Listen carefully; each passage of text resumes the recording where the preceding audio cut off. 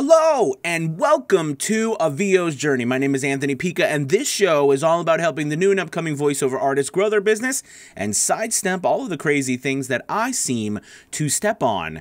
I've got a great show for you today. We're going to dive into how to get rid of some mouth noise in your DAW.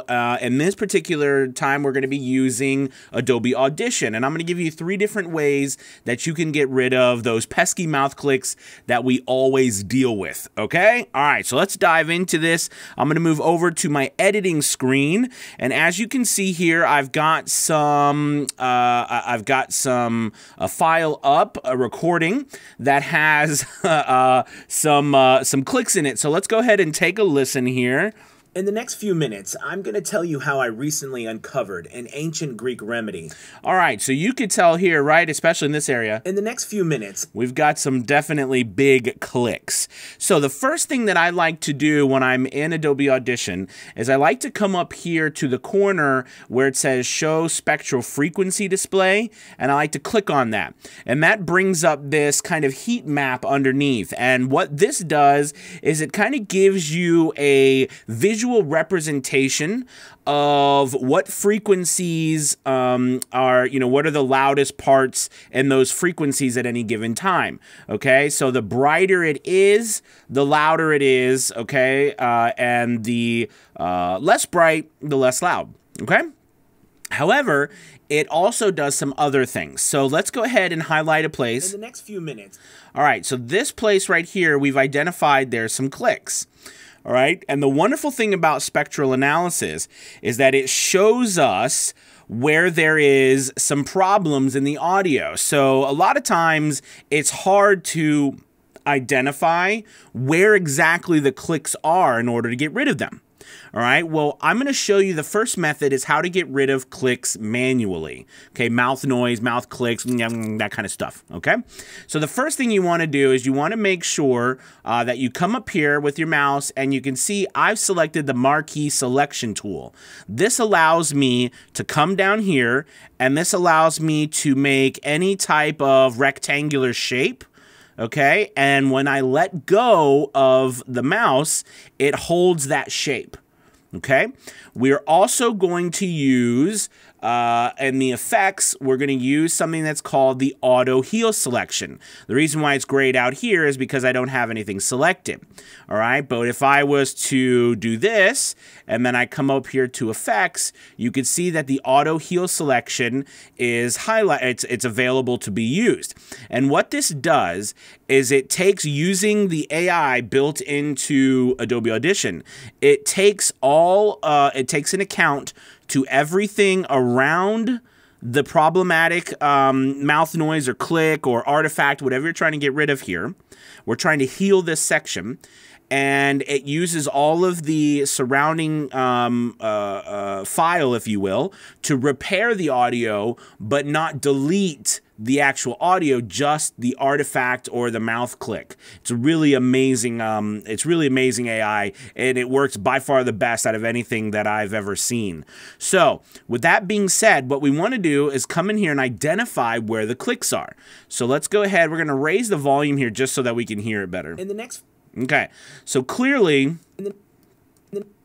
you can see here that there's a click in here, and if you come down here, we can see that there is an odd, right, just shaped out of the, does not look like it belongs there, this line. All right, and if I play this back, that's our click.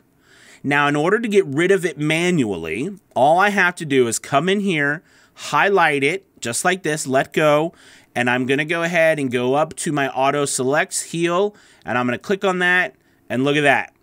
It's done away with it, but you notice that it's not done away with all of the frequencies and volume around it. So that means when I go to listen to it, it's gone.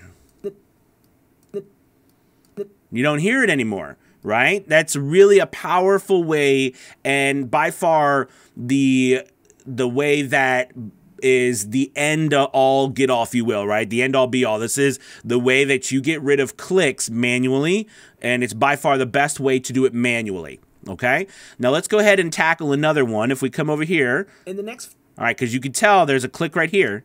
All right, and there's a mouth noise right here. And as you see down here, you've got this huge line. Okay, so we know that that's a click. So we're going to come down here and highlight that. All right, and I'm going to come up here and I'm going to go ahead to my auto heal selection. I'm going to click that and look at that. Bam, it does away with it. The next. All right, you can tell right there, Next. it's gone. The click is gone. Because if we go back, Next. you can hear it. But after I heal it, it's gone. So that's how you can get rid of clicks manually. And what's interesting about the spectral analysis here is that you can start to see clicks, right? Like you can see that this is, you know, an artifact or something that's out of the ordinary here. All right, this is well too. This is here too. Now, I find that it's better to listen to the piece and use this and not try to just use this and not listen, because sometimes, you know, you could go through here and just be like, oh my gosh, they're everywhere. What do I do? So it's good to listen as well as use this when you're trying to identify how to get rid of clicks. Okay, so that's the first way to get rid of clicks. Okay.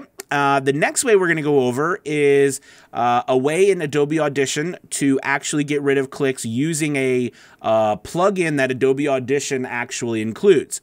Okay, so what I want you to do is you're going to come up here to Window, and you're going to go ahead and you're going to click on Diagnostics. This is going to add this little panel here, all right, this little window to your panels, and this gives you a bunch of, it gives you a DClicker, a DClipper, all right, delete, silence, mark audio, but we're going to be on the DClicker. Now what this does, all right, is we're going to highlight the whole piece.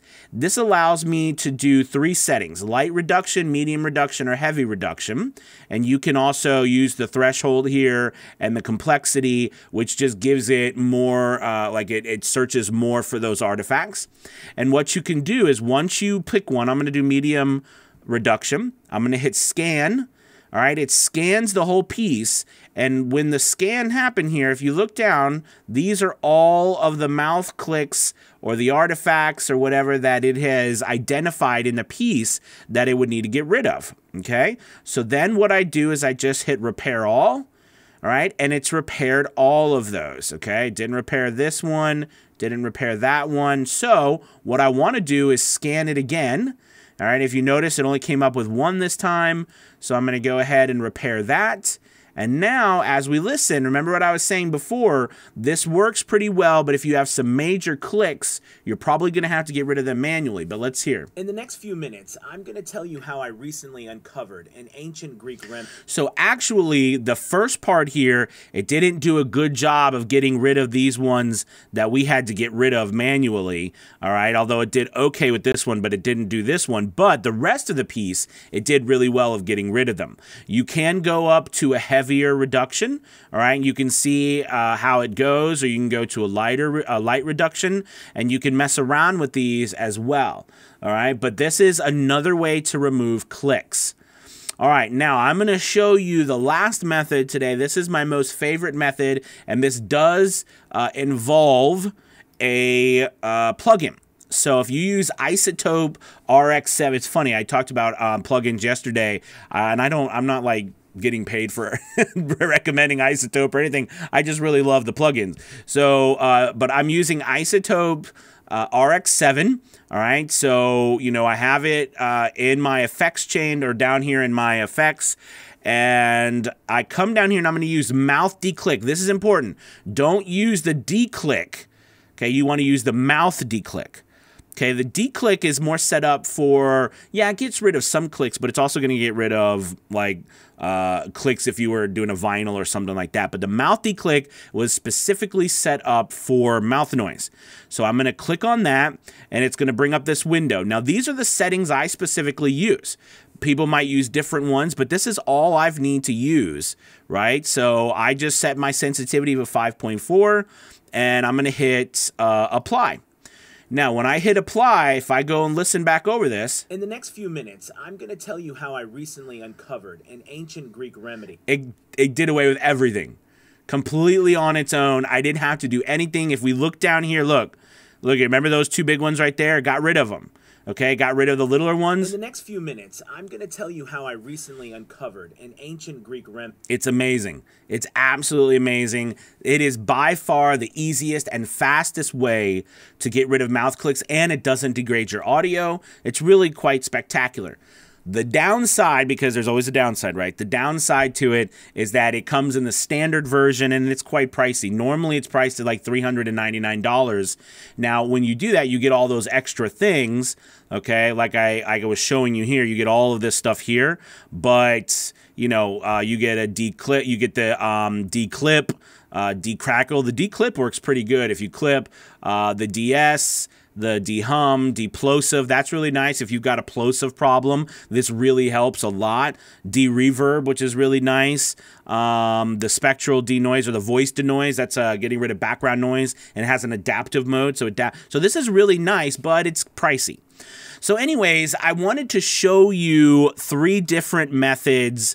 Let's see if I can click back over. 3 different methods of how to get rid of mouth noise in your audio for Adobe Audition. You know, the first 2 we went over, one was manual, one was automatic, okay, but those were both included with Adobe Audition, and then I showed you one was a plugin from Isotope RX7 Standard. All right, you guys, thank you so much for watching. Make sure you click the like, subscribe button below, and I will see you in the next video. All right, peace!